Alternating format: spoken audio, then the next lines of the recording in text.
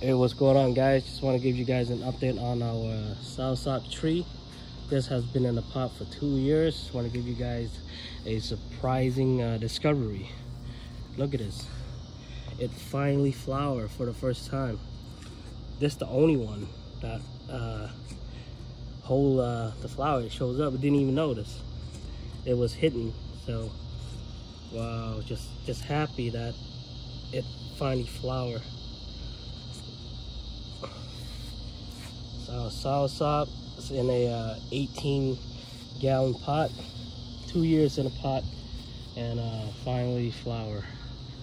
Maybe there's more flower that we didn't even notice somewhere, but right now that's the only one that we discovered. So it was like that. It was so hidden.